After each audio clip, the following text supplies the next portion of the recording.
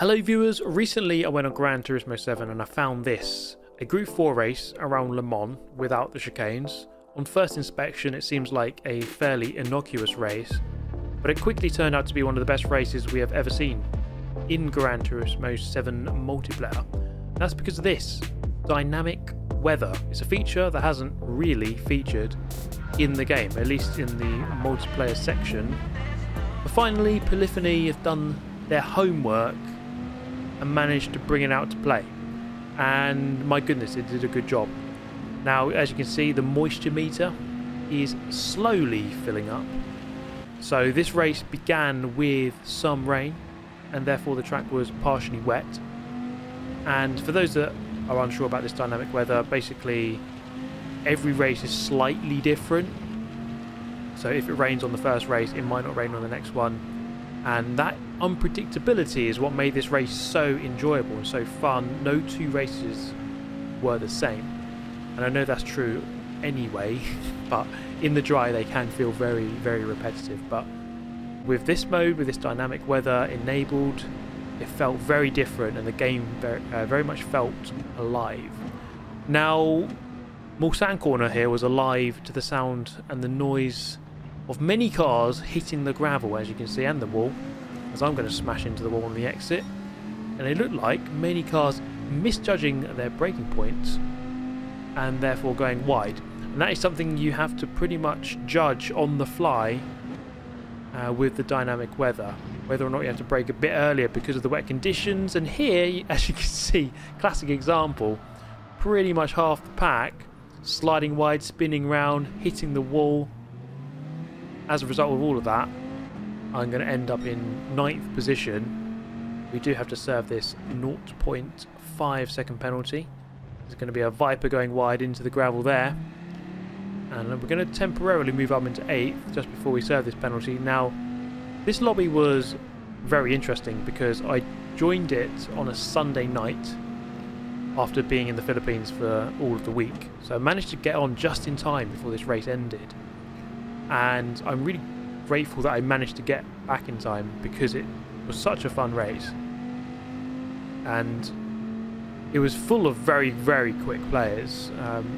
The driver in the Lancer is a former world champion. We've got Tyrrell Lightning behind me, another world champion. And then World Tour players such as Will Murdoch going through there. So a very, very talented grid.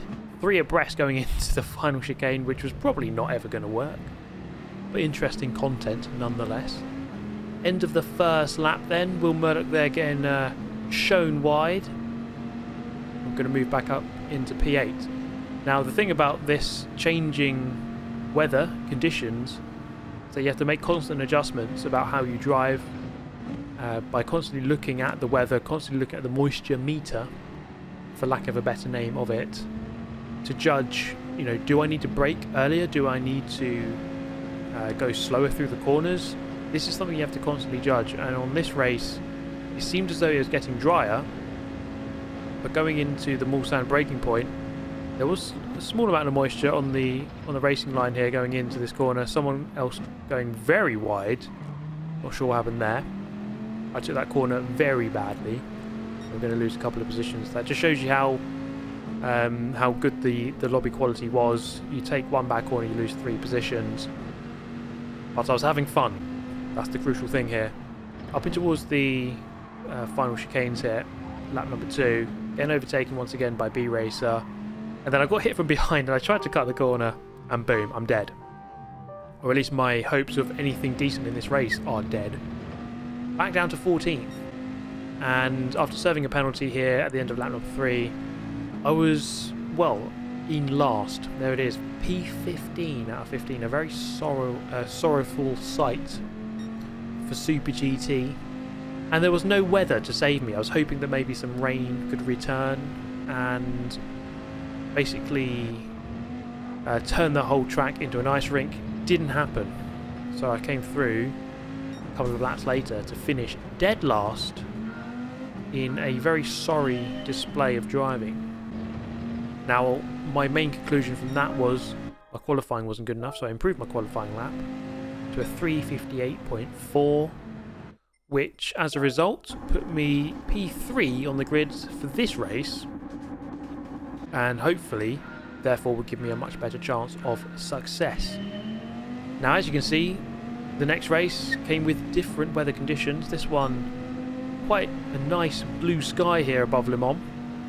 Checking the weather radar, nothing quite coming up just yet, but over the course of a 5-lap race around here, looking at about a 20-minute race, it can very much change any time between now and the end, so we do have to be quite vigilant and make sure that we don't get caught out. So at the end of, at the beginning of the Mulsanne straight here, it's a kind of a weird dynamic because it's such a long straight here, the Mulsanne straight. Basically just bump draft each other down the straight, and I did think this would be an interesting dynamic when I saw this race come up.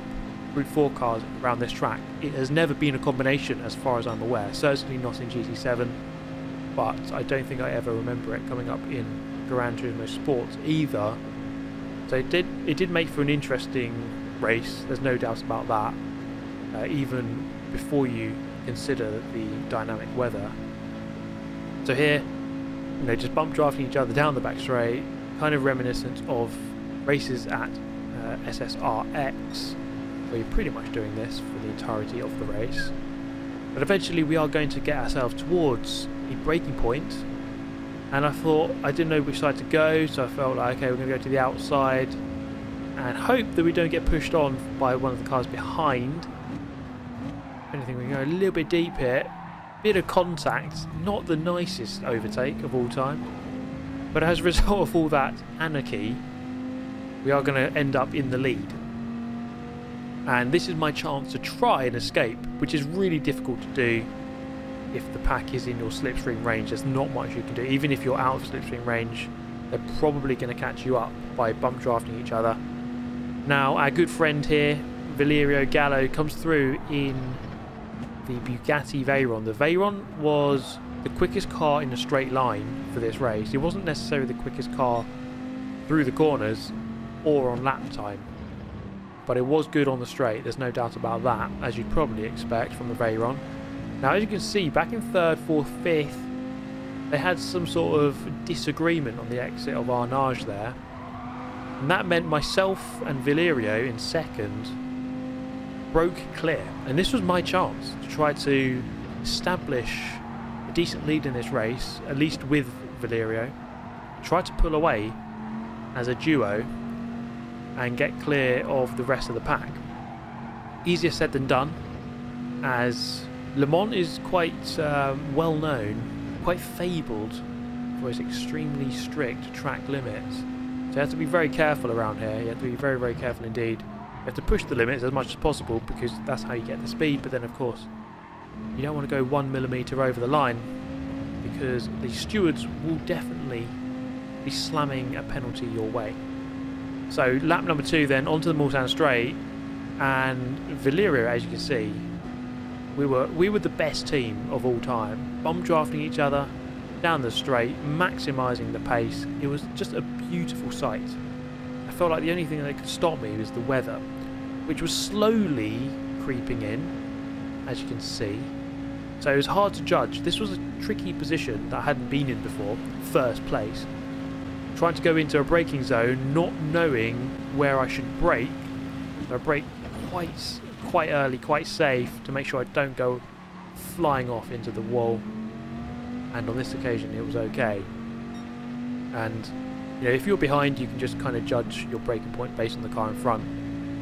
But thankfully, the rain shower passed, and I was still alive, which is quite miraculous. And well, it's just good because otherwise this video wouldn't have been made. I wouldn't have been able to make it if I'd passed away in the rain shower. So there's some content for you as well. That's always good news. So through Arnage, lap number 3. Just over halfway through the race, and I think we had a really solid position here. I mean, I don't mean just first, but I mean the gap we had to 3rd. Except this moment happened a couple of laps later, and what that is going to do is hand me 1.5 second penalty. And yeah, very, very frustrating. That doesn't even do it justice, really, how frustrated I was. And here, another mistake, just creeping beyond the white lines on the exit of that curb. 2 seconds of penalties, and Valerio, you know, he was willing to work with me to a point, but when he saw that I had the penalties, there's not much he can do. I'm beyond help by this point, so he thought, okay, I'm going to go through. And that Veyron was quick. I mean, I'm in the slipstream here, and I'm barely keeping up. It took me the majority of the straight to get back in the toe and properly give him a bump. So all I can do here really is bump draft him, stay behind, and then maximise the gap to the people behind, so that when I serve the penalty, I lose the least amount of positions possible. But let's see. You see there's about 2.5 seconds back to Key there in 3rd place, but you've got Key, Consta and TRL Lightning. Quite a formidable group of players to be hunted down by. And ultimately, after serving the 2-second penalty, we're going to lose 3 positions to the 3 I just named. There goes Key, here comes Consta and Lightning, and I've thrown away a potential win. At worst, it was going to be a P2, you would have thought, from that position. And, well, it was just a disaster class, really. Here's a lesson, a textbook lesson in how not to race. Going from 1st, then I was a sitting duck on the back straight, dropping down to 7th. Also got another penalty, which I served here, and ending up in P7 after that. Crossing the line a couple of laps later, this guy wanted me to finish P6, 6th place. I felt like no, my deserved position there was 7th. Now for this next one, as you see, starting off with some rain, but annoyingly I forgot to change the tyres from the hard, which it defaults to, and that was really annoying. Because the soft tyre is the better tyre. It's the tyre you want if you're going for dry tyres, that is. Now through Dunlop, all I could do here was try my hardest and hope that it was good enough up against everyone else with a various range of tyres. Now onto the back straight. It was quite loose feeling through here. As you can see, myself and got max power, almost sending it into the wall. But I do actually get a penalty after that. Now this was a really interesting moment. Going into Mulsanne and, well, literally firing it in as hard as possible, and it turns into something more resembling a bowling alley. Once again, facing the wrong way, race over. Or was it? I was in 5th at this point, and once again, the braking entry zone into Indianapolis, turning into an ice rink. So all I could do on lap 5 was battle for 10th. And to be fair, with the hard tyre, it was always going to be a hard race to compete. So I tried my hardest, going past this Veyron to get 10th back. But then, frustratingly through here, getting a poor exit, the Veyron has managed to get on my left-hand side. There's not much I can do to defend against that now.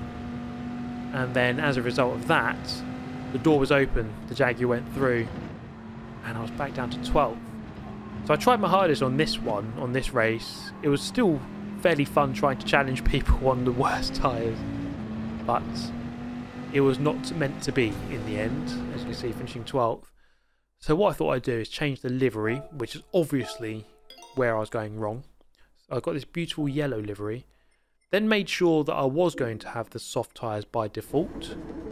Before jumping back in for my final race, hopefully it'll be 4th time lucky, and I could deliver something resembling a good result this time around. Let's take a look. So this time on the soft tyre, as you can see, it's a fairly grey and dismal looking sky above us here in Le Mans. But at the moment there is no rain to report of, no moisture on the ground, at least not that we've seen. Now one thing I would say about the dynamic weather is that perhaps you should be able to access a weather forecast before you jump into the race, something along those lines, because otherwise you don't really always know what tyres to put on. But sometimes, you know, that's the fun of it, I suppose. The fact that it's a bit mysterious and you're kind of half guessing.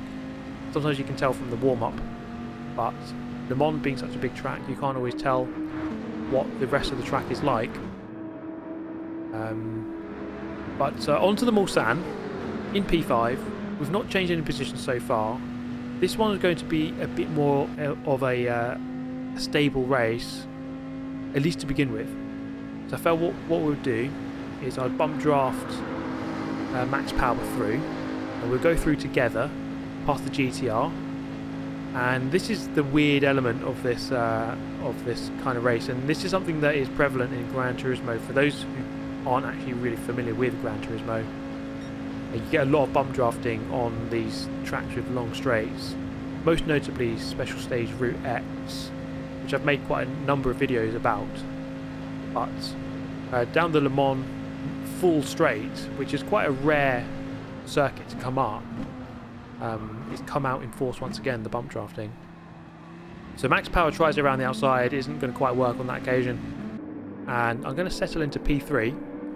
So solid progress so far. We've still got, you know, the majority of the race left to try to overhaul the top two. This is lap 2, bumping down the back straight, biding my time. If I pull out to the outside here, probably won't get an overtake. I'll fall out of line, as you can see.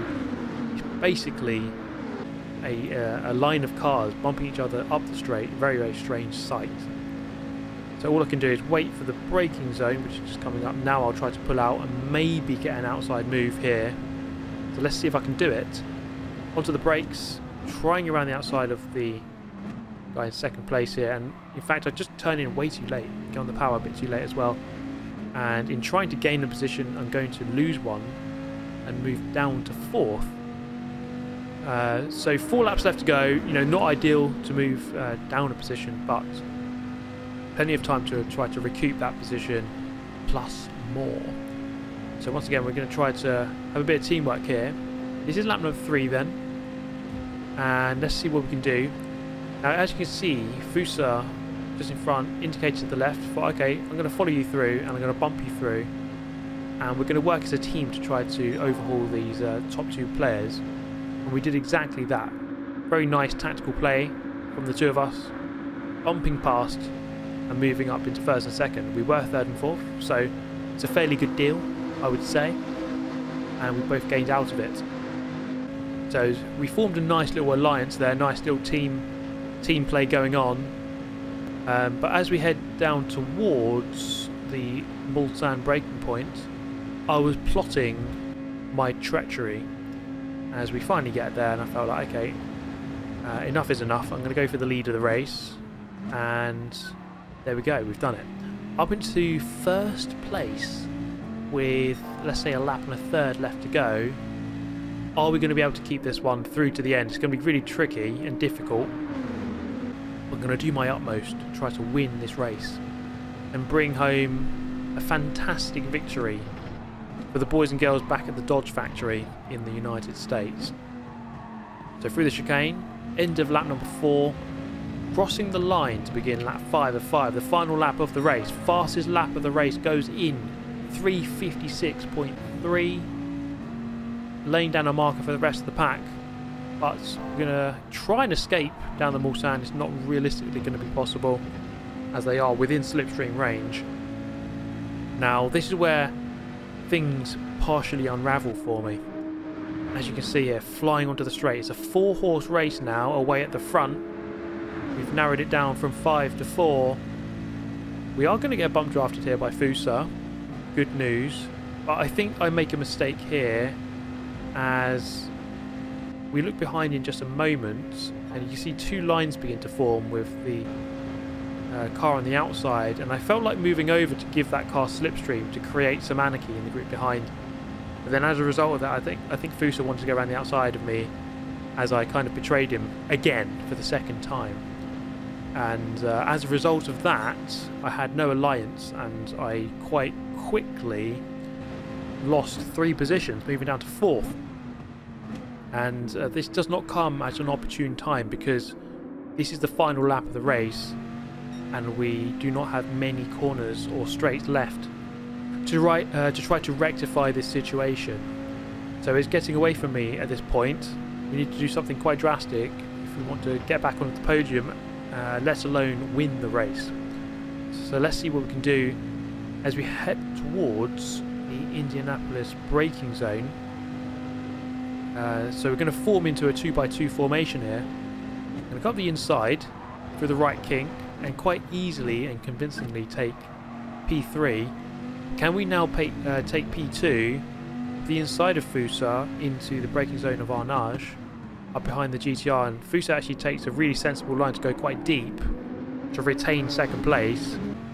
And this is the final long straight of the circuit, so this is quite a crucial section of the track because it leads into the Porsche curves, from which it's actually very difficult to overtake. Fusa is going to go for this move, and I'm going to attempt it. I'm going to at least take a half look here into the Porsche curves. I think better of it. That was not going to be a very good place to go for a move 3 abreast. Probably would have resulted in something fairly catastrophic. I'm sat here in P3 with barely about 3 corners left to go, and it isn't looking too good. Except here, Fusa just goes a tiny bit wide. I would say 3 pixels, if I counted that correctly. And he gets a 1-second penalty. He bails out in fury at the steward's decision. But I'm now in P2. The Nissan GTR is going to go in way too hot, get a horrible exit. And on the exit of the final corner, we're going to cross the line in P1. There it is. Incredible scenes here at Le Mans. The greatest race you will ever see. And I have no doubt about that.